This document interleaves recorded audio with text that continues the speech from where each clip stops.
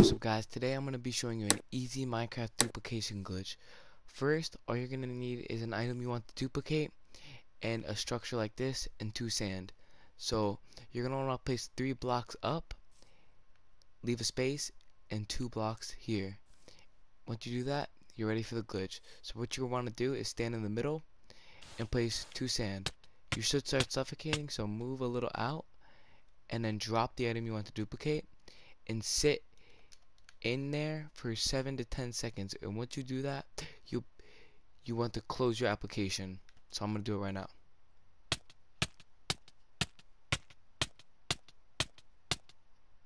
Okay, I'm gonna close my application. After you close your app and to get back into Minecraft, you want to click play and load into your world. I will see you once I load into my world. Once you get back in the world, you should notice there's one on the ground and one in your inventory.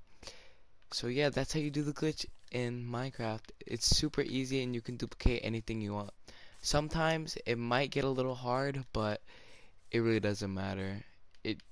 It's really good for duplicating items.